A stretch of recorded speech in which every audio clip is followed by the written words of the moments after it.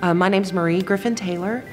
I came to TMU actually this year in August after a 24-year-long policing career where I retired as a police chief at a private university. All of our professors have a minimum of 10 years experience in the field that they teach. And we're going to tell you what it really is and what it's really like. We're going to talk about our calls, we're going to talk about our careers, and getting us back to our roots of public service, of protecting and serving, and what that really means, and helping redefine that for this new generation. Service isn't just about answering calls or patrolling, it's about meeting people's needs where they are.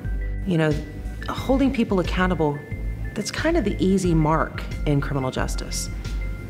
The hard part is loving everybody.